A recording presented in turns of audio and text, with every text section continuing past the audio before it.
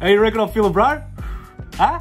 How you reckon I'm feeling? The Blue Boys, brother. What did I tell you last time, mate? The Blue Boys. Our year. Our fucking year this year, mate. Footscray. Can't believe people were picking fucking Footscray against us, mate. Shit club. They've always been a shit club. A shit suburb, too. Apart from Franco Cozzo. Oh, those modernissimo bedroom suites. You gotta know. They're beautiful. Dom, the quarters might have been a bit shorter than usual, but you've got to be pleased that they managed to score over 100 points. Short quarters. Where are people getting this fucking shit from, bro? Huh? I weigh them every bloody time. And as for 100 points, bro, I don't know where you're going to get your hands on that. It's fucking COVID, mate. Things are hard to get. You know, I've got about 9 on me, 9 points at the moment. But when Jimmy Al Dente gets back on the streets, believe me, mate, we hear what the streets need. Yeah, we're going to flood the place. When he gets back on the streets, mate, look out. Fair enough, mate. At what point did you feel that the Blues had the game wrapped up this week? When the bloke on TV said that the conditions were greasy, I dumped my whole sportsbook account on him, bro. $73 on the nose. You think the Blues like the slippery conditions, Dom? Mate, think about the history, huh? Cuda, Camporelli. These are some of the fucking greasiest blokes to ever play the game. Even Milhana.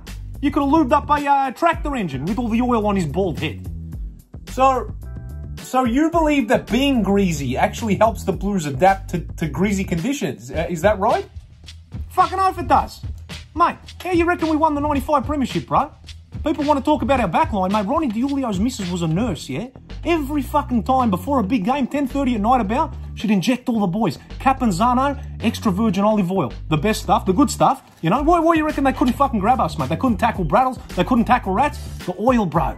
The oil leaking out of our fucking pores all the time, mate. They couldn't get a handle on it. Fucking bombers and their peptides, bro. Mink your peptides. These dickheads don't even know how to cheat. Dom, I know you like your 90s footy, mate. I know you're very fond of that period, but do you have any insights on today's Carlton team?